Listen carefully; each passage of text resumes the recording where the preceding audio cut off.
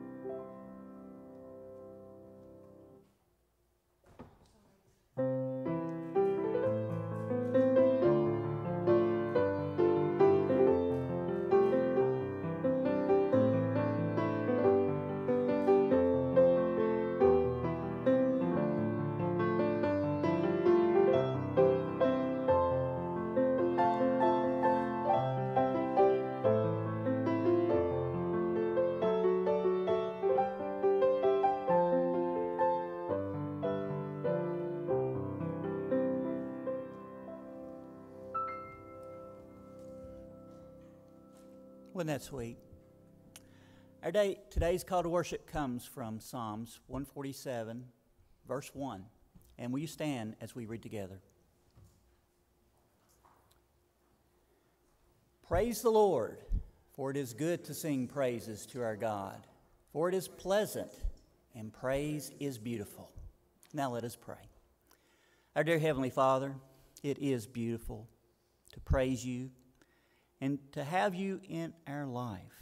Your presence means so much to us, and we're thankful that we can gather in your name today to worship and honor and praise you. We pray that you would lead us today with your Holy Spirit, and may everything said and done be pleasing to you. For it's in your precious name we pray. Amen. Are we ready to sing? Y'all ready? We're waiting for our guitar player to come on up here. All right. You feel free to clap and get excited today. It's a good day to be in the house of the Lord. I wander so aimless, life filled with sin. I wouldn't let my dear Savior in. Then Jesus came like a stranger in the night. Praise the Lord, I saw the light. I saw the light, I saw the light. No more in darkness, no more in night. Now I'm so happy, no sorrow inside. Praise the Lord, I saw the light. Just like a blind man, I wandered alone. Worries and fears I claimed for my own. Then like a blind man, God gave back his sight. Praise the Lord, I saw the light. I saw the light. I saw the light.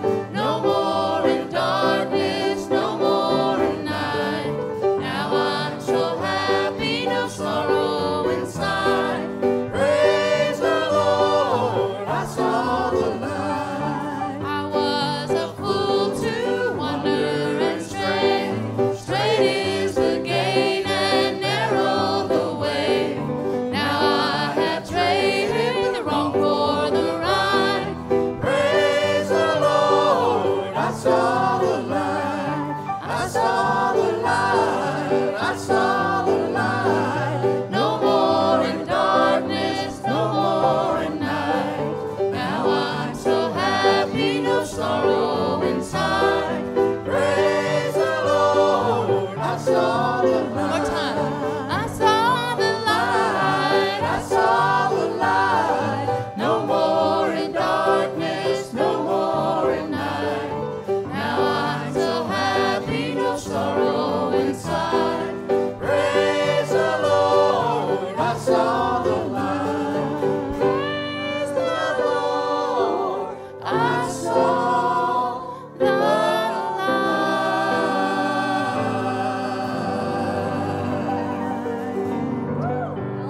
Thank you, Jesus. All right. Another upbeat song. I found a friend in Jesus.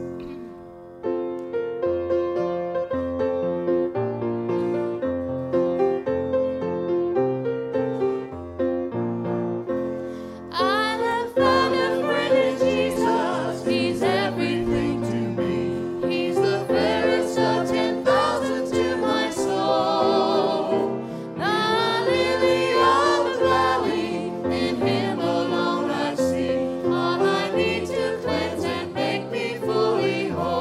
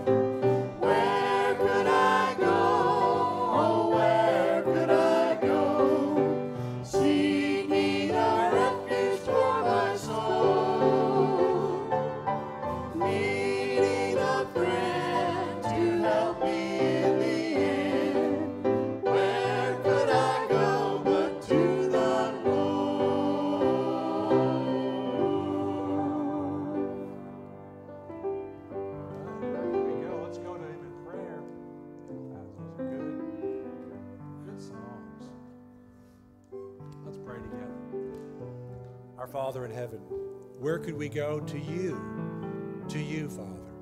We look to you. We lift up our eyes unto the hills, from whence cometh our help. Our help comes from you, Father. You have made heaven and earth, sky and sea, man and woman. You have made us, and through your Son, Jesus, you have saved us. God, thank you. We don't even deserve to be in this service, except for your Son and your kindness, your mercy, and your forgiveness. So thank you. We gather in your Son's name, his body, his church. He's the head, we're the body. Lord Jesus, loose your Spirit among us, already flowing, no doubt, through the music, to seeing the light of your glory, the light of your truth, but also the tender relationship that, Holy Spirit, you would open the windows of heaven and help us come before the Father, to go before his throne, to worship, to bring a pleasing offering, a humble heart, an obedient life, to bring and to return to you the good you've given to us. We praise you, Father, Son, and Holy Spirit.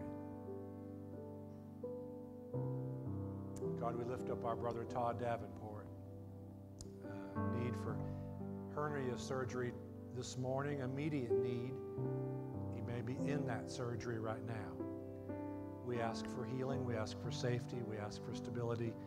They've been through a lot, but may this be another step of healing in Todd's restoration.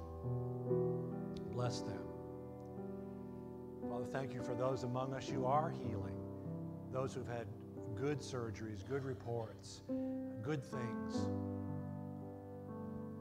Yet, Father, we also lift up a family in our community who has lost a loved one, a daughter, a granddaughter, a mom, a sister. We lift up Whitney's family to you, particularly Zoe. God, Zoe comes here, comes with Jill Smith. We ask you to bring comfort, help, and love. Your protection, we pray, for your body here and all of your believers, but also help us extend your protection to those who are vulnerable. God, you are good, and we trust you to help. So you are. And any among us who is hurting,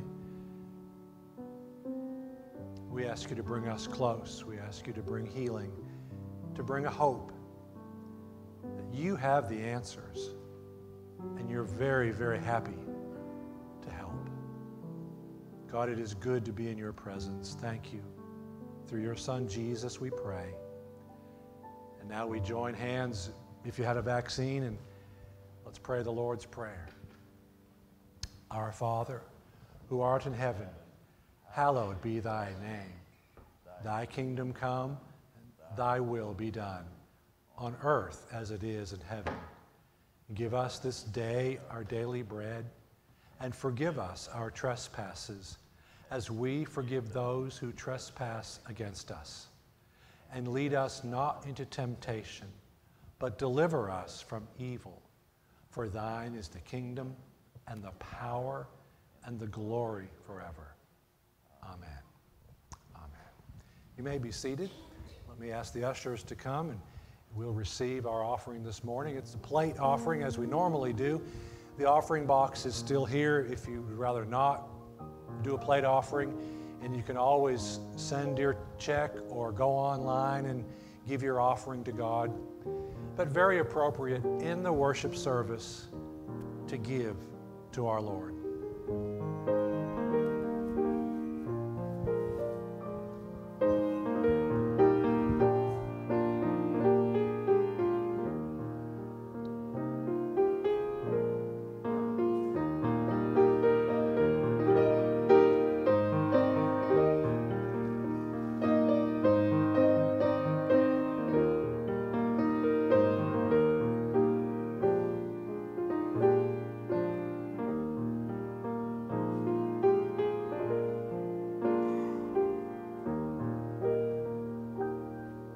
Let's stand and sing the doxology.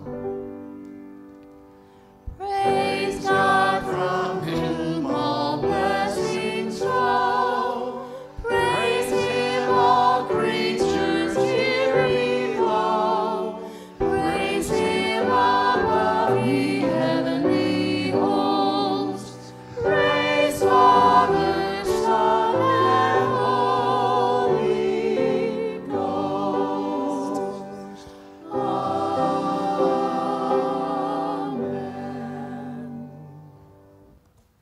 Dear Heavenly Father, we present these tithes and these offerings to you.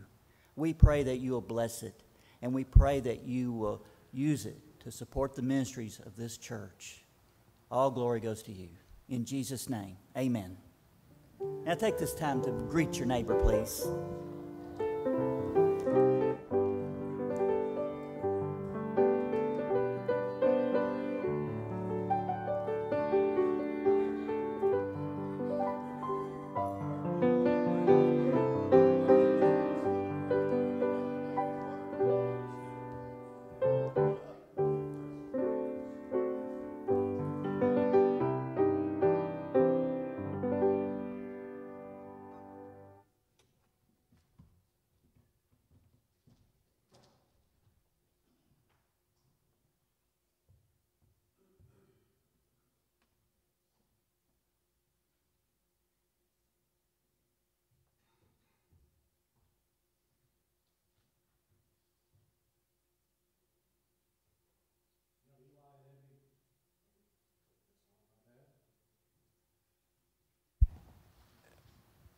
Eli and Evie, when I saw you all come down with your folks to light the candles, church, I could see them in acolyte robes. You may not like robes. We don't have to do it, but it's just an idea. They are 4, almost 5 years old, and they could be your acolytes. David, man, you may have to guide them. It's a live flame, but I just saw it. It's something we'll talk about, but I think they do a good job. All right, today's message, whatever he says to you, whatever he says to you, and the reply is do it. Mary says to the servants, whatever he says to you, do it. So during this sermon, whenever I say, whatever he says to you, I would like you all to say, do it. Let's practice. Whatever he says to you, excellent, got it. I have another request. I don't have any projection for the scripture. We're on vacation, I just didn't do it.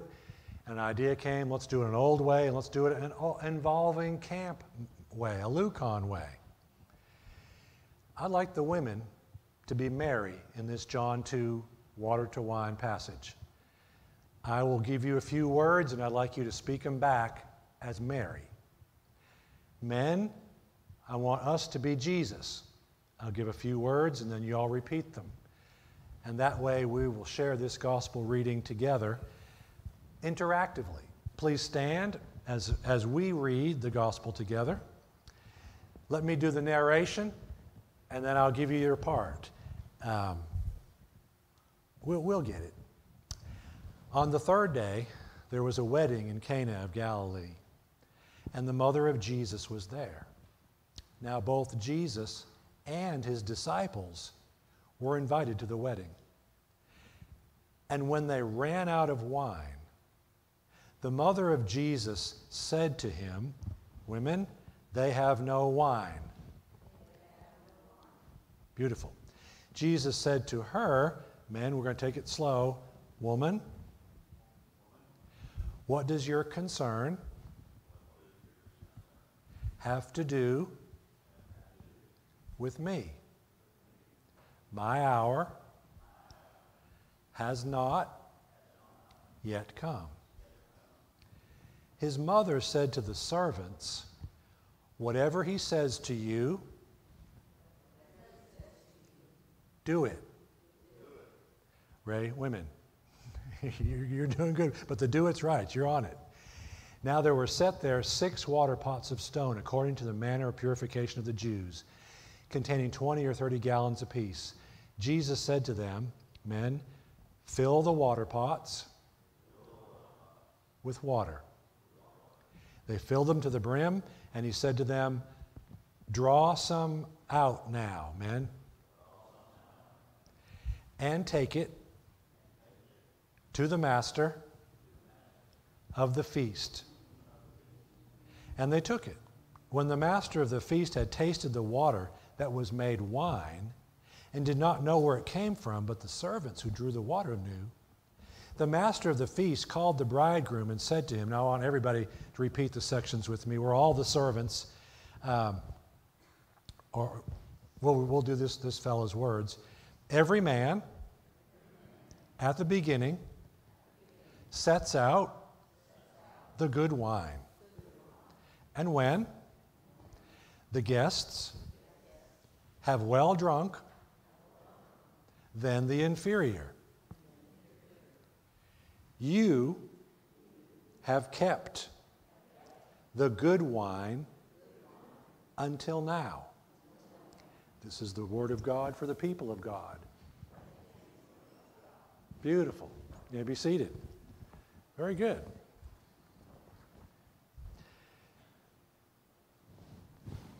And now, whenever I say whatever he says to you, reply, do it. Ray, you were right on it, and I forgot to exempt the scripture reading.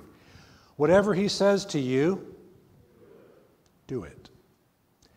Friday afternoon, I was taking a little break from shed building, trail clearing. We were on vacation last week. You know how that goes? We got to go away for one day and work for 4 days. That's okay. Our staycation was fun. Kate and Tony, you know how nothing really ever grows out in flat woods. The bushes don't grow. The weeds don't grow. Everything just kind of stays calm, which is a complete lie. Everything is growing abundantly right now. And Karen has trails through the property, and she loves to walk on them, but they got overgrown.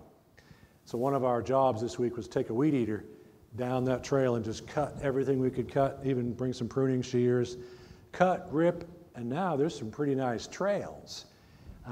They're nice and wide, so you can see any reptiles that might be out there, and we've been on them. It paid off.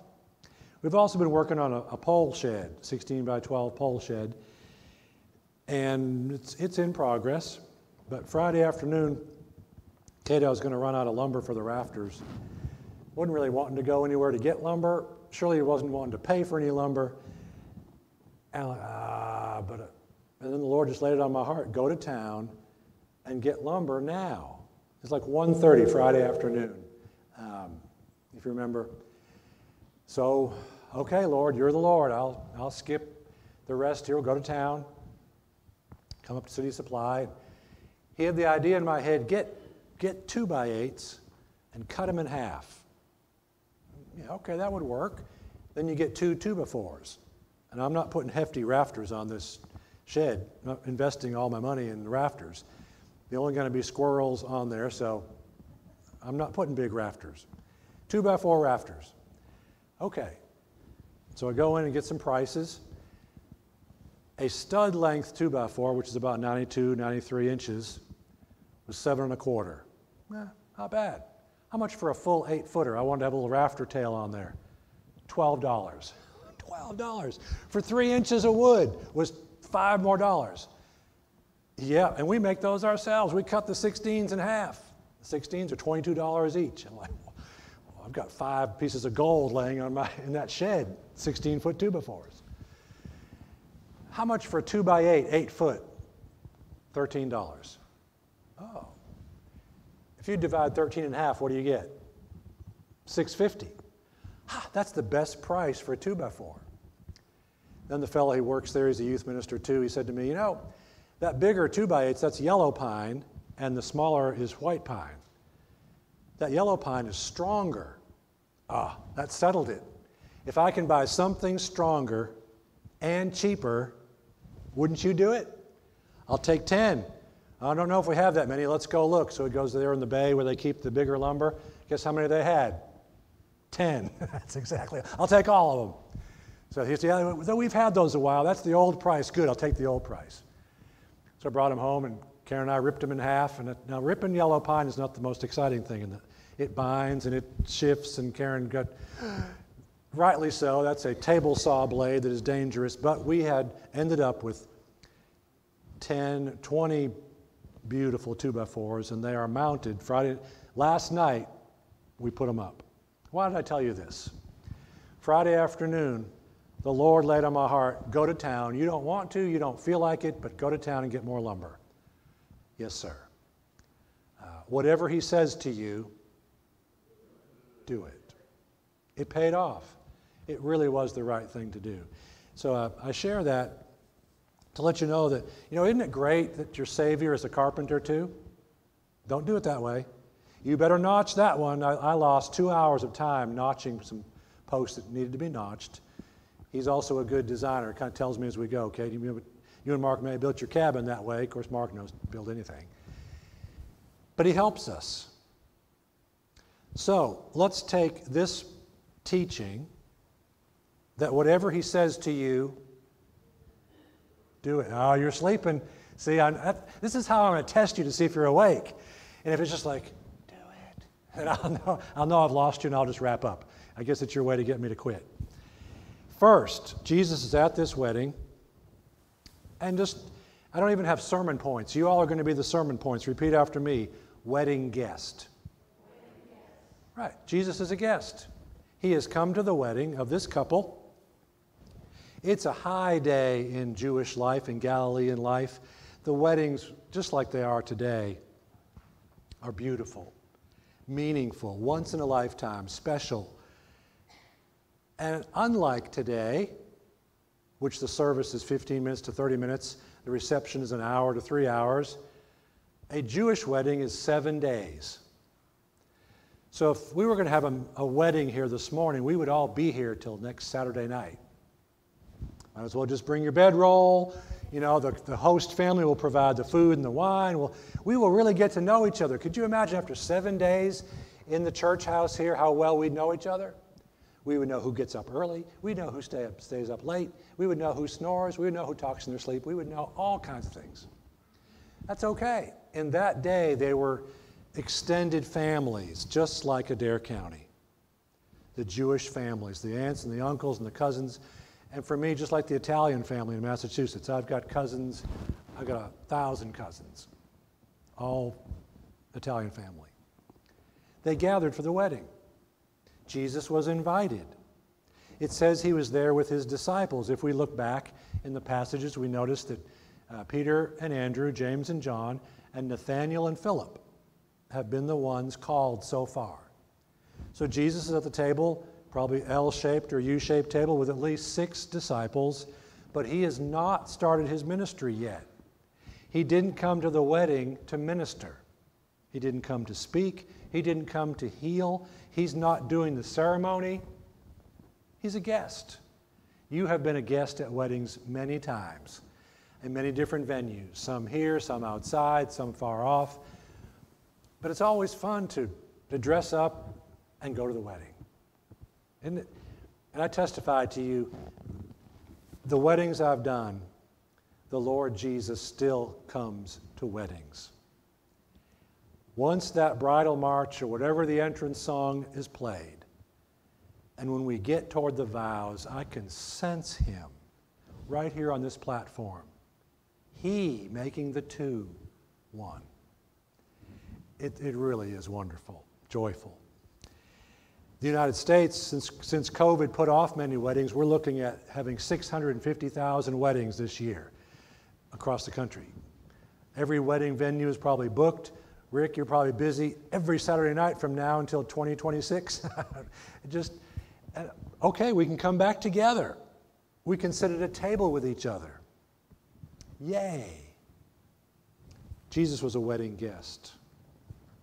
He didn't come to serve. There were servants to serve the wine and serve the food and do whatever needed to be done. However, this wedding was facing, repeat after me, a wedding test. A wedding test. There are no perfect weddings. Every wedding has a challenge somehow, somewhere. Something in the outfit, something in the PA system, something in one of the bridal party something in the caterer, something in the photographer, something goes wrong. At Christina's wedding in Berea, the organist was supposed to be there at 4:15. It's 4:30, no organist. Where is he? This is a 5 o'clock wedding. Thankfully, the sound man had his phone number and called me. Are you supposed to be here? I thought it was 4:45. He came directly there. He got to play the organ for the prelude and before the wedding started. But I'm telling you, you never know what's going to happen. A wedding test. At Rachel's wedding, which was here 9 years ago, June of 2012, do you remember running your air conditioner more than normal during June of 2012, especially the end? Do you remember if you have a phone that gives you a temperature, that it comes up 104 degrees? Yes, Rachel's wedding day is 104 degrees. The air conditioners were on the Fritz in the Life Center. They were out when the wedding cake came. They texted me, the frosting is melting on the wedding cake. What? Talk about a test. Well, so I call our heating and air friends, and they come and do wonders for that system and get it going. We could have the reception in the Life Center. Some of the things, Randall, you've had 2 girl weddings. I've had 3 girl weddings. And how did your wife do during the wedding? Did she hold up calm, cool, and collected? Way to go, Jamie. So did Karen. Calm, cool, and collected. It'll be okay. What? That's our job, man. There's only one meltdown. Good job. I can't remember. I can't remember. We got it back together. Wedding test, all to say, this wedding is out of wine. Not they're about to run out, they're out. If the servant, the guest says, could I have another goblet of wine? Hold on a minute, let me go see. There's no more wine. And they can't say there's no wine because it is extremely embarrassing to run out of wine at the marriage feast. Furthermore, Dr. Warren Wiersbe, in his commentary on this passage, says it was against the law to run out of wine at the wedding feast. You could be fined. So this poor family in Cana, they're out of wine. And a Jewish wedding, you're locked in together, like I said. Where are you going to get that much wine? They're in trouble. They're in trouble of ruining the whole wedding. The anger of the guests, the consequences from the magistrates. And here is a young couple. They're probably no more than 13, 14 years old, 15 years old. They're married young. After their bar mitzvah, they get married. It's not their fault. So Mary, Jesus' mother, she knows who can provide the wine. And you and I both know Jesus probably did this at home. When his family was short, oh, Mother, I just went out to the shed and found another basin full of wine. Well, it wasn't wine 3 minutes ago. No doubt she knew he could turn water to wine. So she brings, and repeat after me, a wedding request. And that's where we got into the dialogue with Mary talking to Jesus. She says to Jesus, Jesus, they have no more wine. That's what she said. She actually gave a report. They have no more wine, but it sure had a very motherly request under it. The implication of, would you please provide the wine? She looked at him, he looked at her and said, politely, woman, it's not my hour. I'm not supposed to minister yet. Did she accept that? No. You always think of Mary as gentle, which she was. But have you ever thought of Mary as the tiger? Son, I need you to make this to be wine. I don't care how you do it, but we need some wine. And then she doesn't say anything back to him. What does she say? Whatever he says to you, do it. She could tell he would do it. And she left to go tell the panicking mother of the bride or mother of the groom, it'll be okay. We found some wine. And Jesus has the servants fill the water pots, clay water pots, 20 or 30 gallons each, which to us, you just get the hose, you run the hose in there and fill them up. In Cana, how did they fill them up? You go to the well and you draw bucket after bucket after bucket. They just didn't fill them up like one sentence. It could have took an hour or 2 hours to fill the water pots. We need more wine. It's coming, more wine. And then Jesus says, now dip some out and take it to the master of the feast. The servant, who knew it was water, dips it out, takes it to the master. The master tastes it and says, Most families serve the good wine first and the inferior wine later after the guests have had some to drink. But your family has saved the best till now. Till now. Fourth point, repeat after me, wedding blessed. Wedding blessed. Jesus somewhat secretly made sure it was a joyful day or a joyful week. That couple went through the whole wedding week, did all the things there were to do. The guests were happy and supportive. And after so much wine, they got happier. That's why you don't want the wine to run out, because they get less happy. So he took care of it. The servants knew that was not wine we put in those vessels. That was water. It is one of the blessings of being a servant of the Lord. You and I are servants. The Greek word doulos. Paul uses even the word slave. Not a bad slave, but indebted slave to Jesus. Servant. We get to see some of the things on the inside that the world doesn't see. That was water. I know that was water. Wasn't that water? It was water. And all of a sudden it's wine. Who is that man at that table? They all knew each other. Cana wasn't very far from Nazareth. That's Jesus from Nazareth. It's Joseph and Mary's boy. He didn't do anything. Or did he? He did. It was a miracle. The creator of the universe is sitting at that table. And isn't it interesting that there are clay pots? And you may have heard this before, 6 of them. How many days did it take God to create the world? 6 days. What did he take to make Adam? Clay. 1 pot for each day. Here's the creator sitting at the table. You're wondering, how water just has hydrogen and oxygen.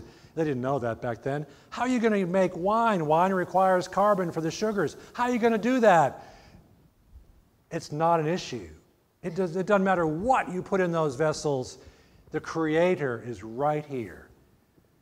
And so the minute he said wine, it was wine. He just changed it. He added molecules to it. He made it wine, which for us, we have no idea how he did that. For them, they had no idea how he did it. To him, okay, Mom, I'll do it this time. It was not a problem. These things were easy for him. John is trying to get us to see that this man at this table is the Son of God, infinite, joined the Father in the creation. In the beginning was the Word was with God, and nothing was made without God, without the Word. All things were made through him. The Creator, the Converter. Jesus was considered at this event a wedding guest. Mary and the host family faced a wedding test. Mary brought to her son, Jesus, a wedding request. Jesus responded, and the event was a wedding blessed. Most people never knew the difference.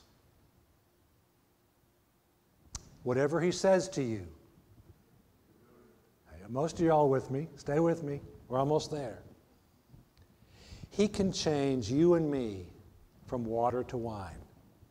He can change you and me from petty to pure, from dirty to delightful, from hurt to healed, from procrastinators to producers, from selfish to servants.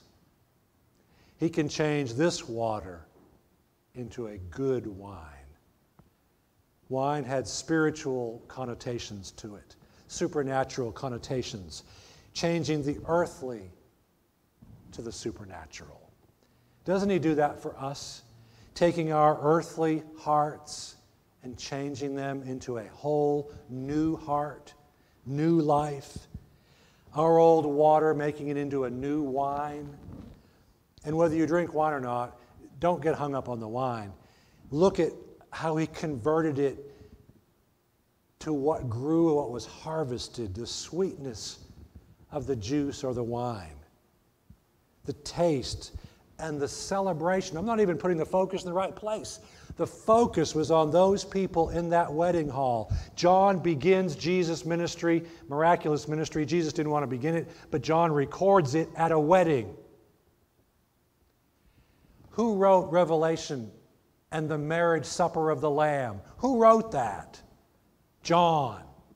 It ends with Jesus not as a guest, but as the host, welcoming His bride, the church, at the marriage supper of the Lamb, at which there will be millions and millions and billions of people seated at this glorious banquet in heaven, not for 7 days, but forever.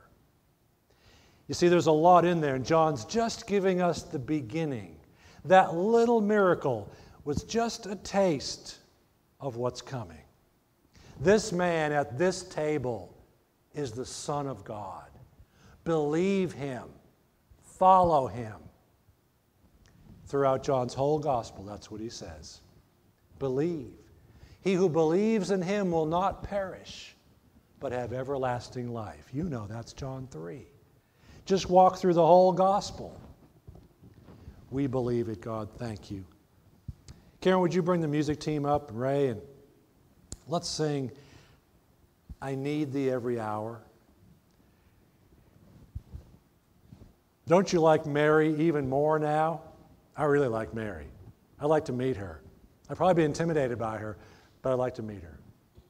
What a confident and humble servant of God. Let it be unto me as you have said. Didn't she say that to Gabriel? Let it be to me, a handmaiden of the Lord. Hallelujah. May we continue to be servants, letting Jesus change us from old water into new wine. The altar is open if anyone is in need of prayer.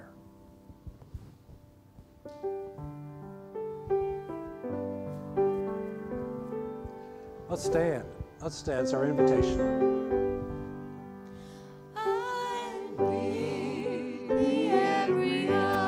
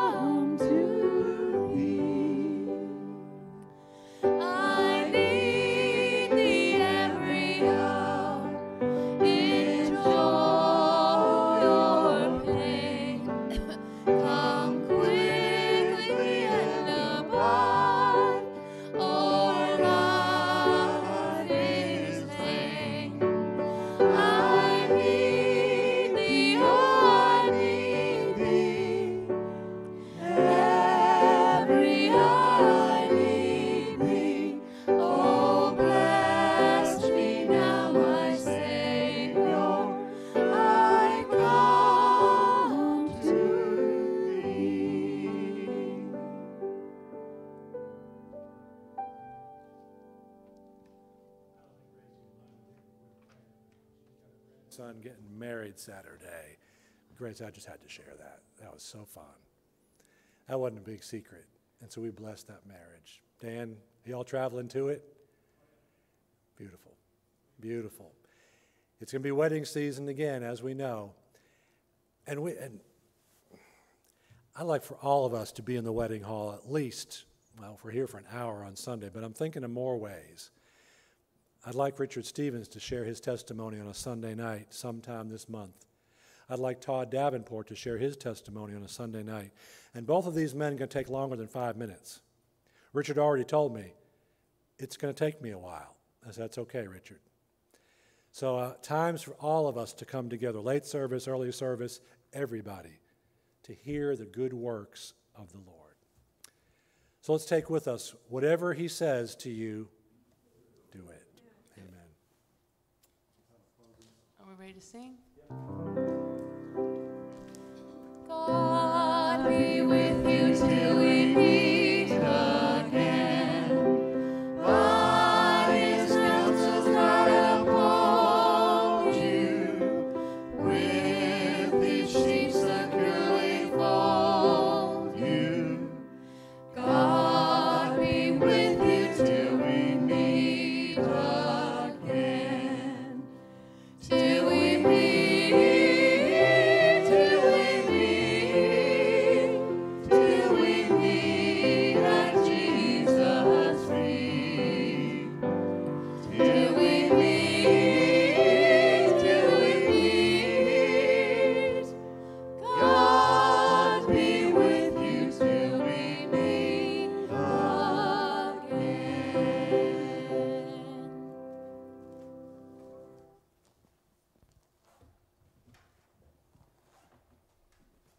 Praise the Lord. Amen. I say, Brother Steve's, just do it. I mean, when he tells us something, sometimes it's challenging, especially for a control freak like me. So you can really, no way, come on. But no, I'll tell you what, there's been a lot of decisions I've made where I've just trusted him and followed him, and just awesome. So please pray with me. Lord, thank you for this day. Thank you for this sermon. Pray that you be with us this week, coming and going. In Jesus Christ's holy, precious name, amen.